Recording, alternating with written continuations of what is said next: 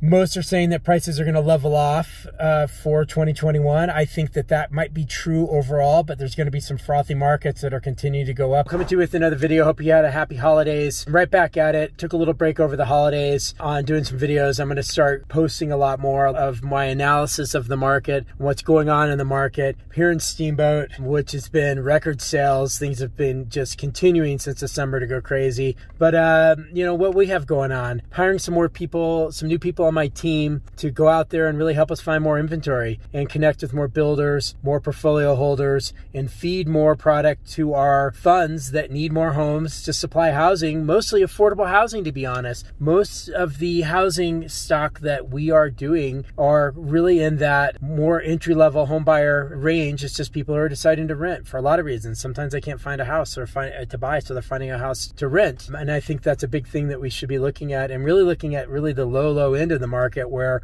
there's a lot of people that are being displaced from homes that aren't home buyers, that are renters. It's going to be interesting to see what happens there, so I'll talk about that more later. But let's talk about the CoreLogic home insights or home price insights for November. So prices up in November year over year at 8.2%. It's really interesting to see that number. That's a crazy number. Most are saying that prices are going to level off for 2021. I think that that might be true overall, but there's going to be some frothy markets that are continuing to go up that were more affordable markets in the past that are really hot. It's interesting because a month ago they were saying prices were only going to go up about 1% for 2021. Now they're saying 2.5%. November of 2019 year over year was only 3.7%. So we've seen one of the biggest year over year increases since 2014. That's a big deal. And you know, typically home prices do fall during recessions. So those who say that's not true are wrong. But typically in a recession, besides the last Great Recession, home prices only fall between 0 and 5%. Well, we saw home prices going up 8%. So while they do fall, I don't consider 5% decline in home prices a crash in any sense. And we're not even close to that. If you talked to me in March, I would have thought about that much more. So look at some of the home tiers. So prices in year over year, in the lowest price home tier went up 12%, which is no surprise. The low to middle was up 10%. The middle to moderate was up 9.3%. And the high price homes, the luxury homes, were up 8.4%. So that's across the board. Home prices are up. That lowest affordable price range is really what's affecting the affordability of a lot of home buyers. Mortgage rates help this a lot. So a lot of people are talking about how the mortgage rates really cause the increase in appreciation. I guess you can say that happened to a certain extent, but think about all of the millennials and the Gen X that are driving the home sales. There's 15 million 28 to 30-year-old millennials who haven't even hit the home buying market, which will in the next few years. So I predict this happening for a while. There's a huge demand for homes, and it's just going to keep happening. So some of the top states, Idaho, Maine, Indiana, Montana, Arizona, somewhere around 12 to 16% in those states. And if you really look at some of these other markets, like a Memphis, you know, all these markets in Indiana and Montana and Idaho, you know, people are moving to these places that aren't necessarily the most affordable places anymore. It's just a better place to live. So that demand is going to be there. I mean, between 2018 and 2028, they're figuring household growth is going to increase by 12 million. Those are people who need a house to live in. So they build for rent, luxury apartments, mid-tier apartments, single-family homes, all those areas are going to see a lot of growth. I'm going to break this down in inventory in another video, but it's crazy. So a lot of things out there happening. Definitely no crash happening, I think, obviously, but